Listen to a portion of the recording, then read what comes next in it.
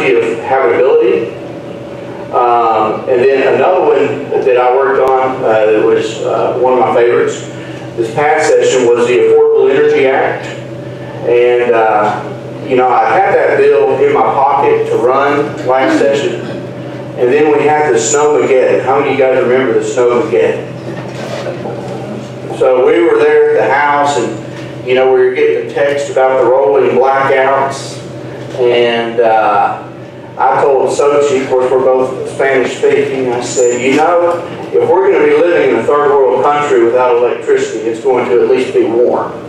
And you know, so when that hit,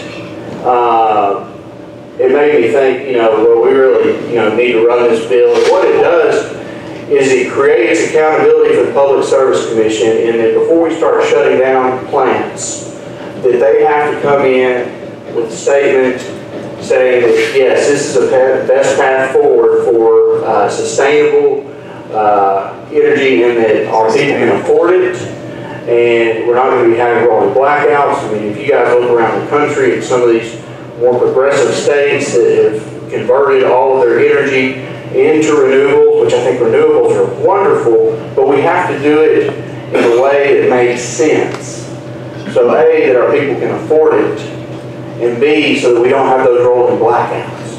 And so I was able to work on that as well. So I mean, as far as legislative track record, I run quite a few bills. In fact, I think I ran 12. Not all of them passed or went through, but I ran 12 my first session, and I had a legislator that had been there some time, and he said, man, I don't know if I run that many bills since I've been here. And but I love it, and I love serving. But you know, that is just one